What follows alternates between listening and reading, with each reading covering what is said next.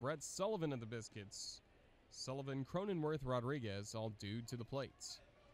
Righty on lefty, Duggar. First pitch, a swing, and a deep drive to right. This is well back, and this is gone. Just over the 5-foot-high wall in right field. A solo homer by Brett Sullivan has grown Montgomery's lead to 2-0, top of the second. Sullivan powering out his 5th home run of the season for the Montgomery Biscuits.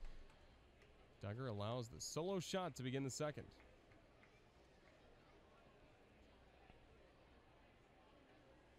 It's the first home run for Sullivan since June 16th at Tennessee. So well over a month for Sullivan, and some high fives all around in the Biscuits dugout. Now Cronenworth to the plate. Biscuits ahead by a 2-0 advantage.